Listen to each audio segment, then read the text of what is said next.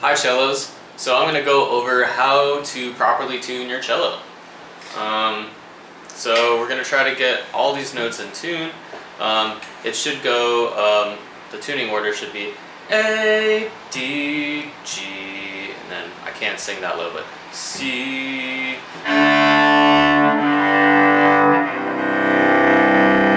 So it should sound kind of like that. So let me see if my cello is in tune or sounds not quite right, which will mean it's out of tune. It's out of tune. What I'm going to do is, I could actually, there are several different ways I could go about this. I could go onto YouTube and type up something like A440.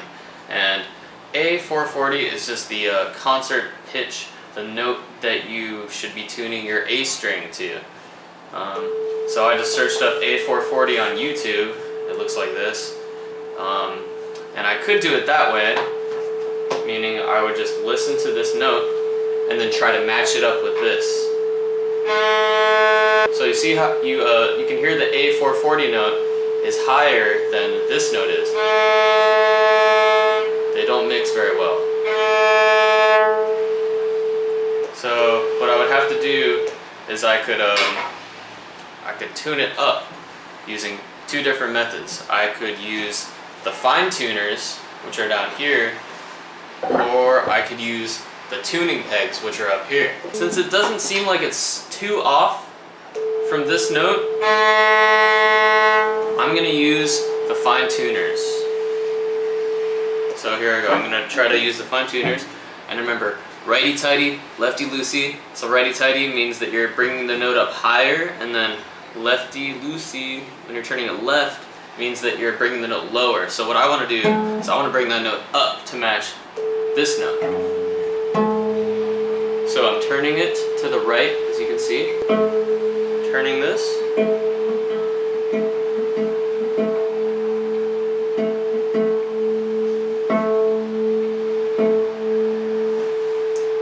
That sounds like it's almost there. So an even better way of tuning is to download a tuning app, like on your phone.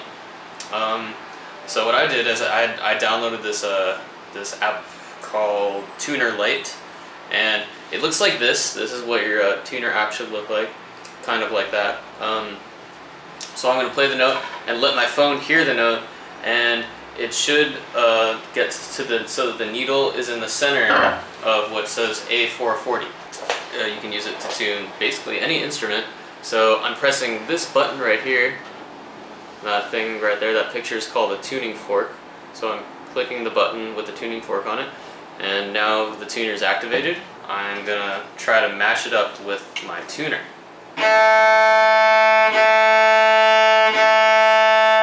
When I'm playing the note, it's a little bit too flat, so my note is flat. So I need to use my my fine tuner. It's almost there. Let me try it with the bow. Yes, there we go. So if I use the bow and I look at the tuner, that should be about right. The needle, the tuning needle, is in the middle, which means that it's perfectly in tune. So now I'm going to do the same thing with D.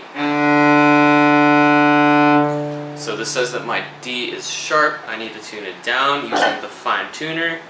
So I turned it left a little bit. And now I'm going to go to G. Okay, this is way off. Right now it says this is an F sharp, so not even close to a G. So in this case, I'm going to have to use my tuning peg. I'm looking at my tuner, and I'm making sure that the string is lining up with the correct peg. So the G note should be this peg, and I'm turning the peg.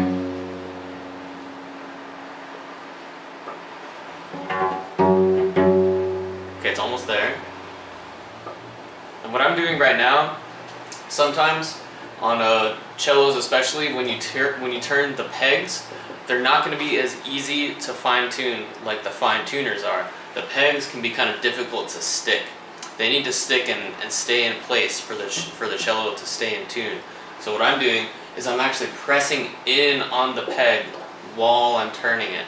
And doing that, you might actually need an adult's help or a parent's help to do that. Sometimes you can even actually turn the peg too far and then the string breaks. So that's why it might be important to get a parent to help you.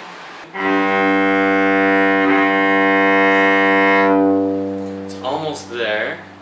Once I got it to a good place with the tuning peg, I actually started using the fine tuners to fine tune the note. There we go. So it looks like this is about in tune. Here it is. And some people just want to make sure that their notes are completely right by playing two strings at the same time. Once it sounds like it's really good, it's got a really full sound, it's probably in tune. Alright, now I'm going to get to my C string.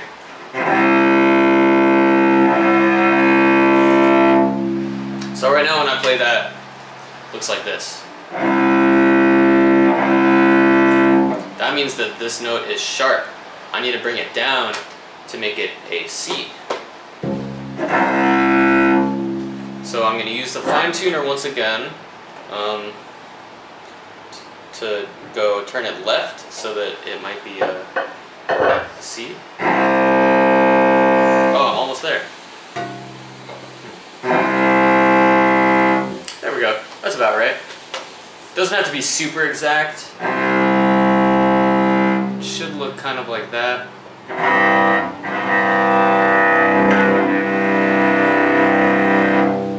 There we go. So as a reminder, if the note is just barely off what the tuner app is telling you, you're going to use the fine tuners right here. Turn it righty-tighty to the right if you want to tune it up to go up to the note, or if it's sharp like my C was, then you're going to turn it left to bring it down so that it's the correct note. And if it's a major change, if it's a major issue, like my G string was, I use the peg, the tuning peg, which is up here. And if you're going to use the pegs, you should probably get a parent's help with that. So anyways,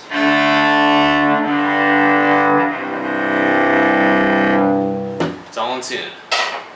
Alright, see you guys next time, bye bye.